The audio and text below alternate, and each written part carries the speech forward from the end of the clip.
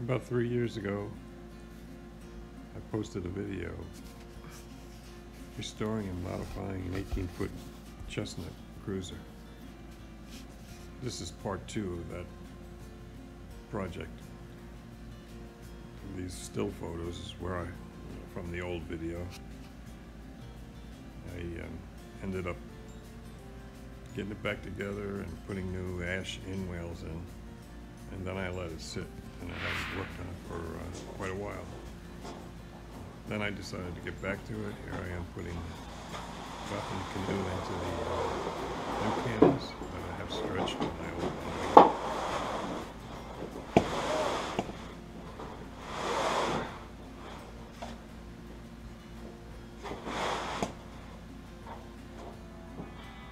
I'm stapling the canvas to the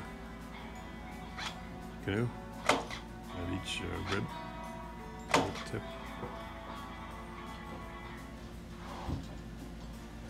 And done stapling, so I'm removing the canoe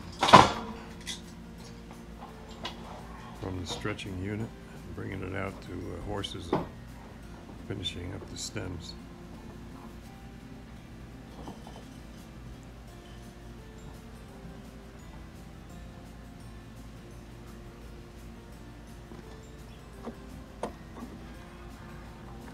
I always get a little nervous at this point. It's a little tricky for me. I don't do that many canoes. So.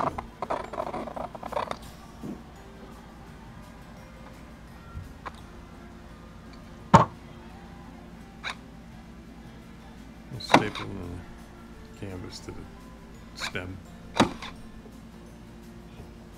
Taking the wrinkles out.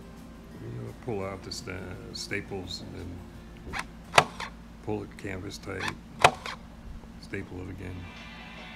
Got it done, and I mixed up my own filler and applied it to the new canvas.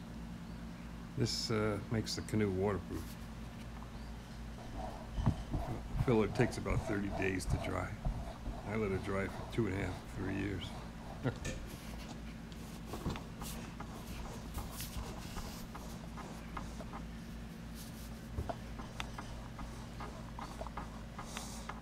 Yep. Then we moved to Maine. Here's my new shop.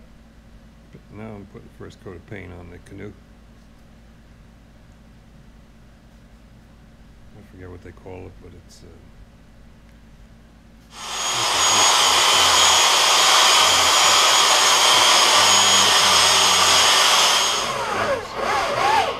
spruce this time to save some weight, get a little weak in my old age. So see how that works. They're okay. They're not as tough as ash, but they're lighter, so I like them.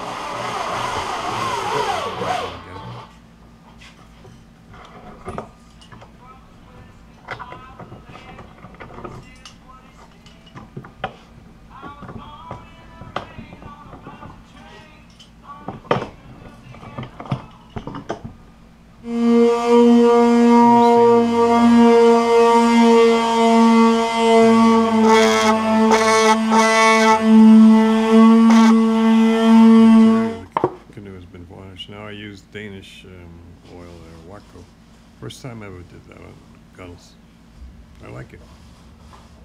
It's okay. It's good. And here's the finished canoe, my finished shop. Here's the canoe up in northern Maine.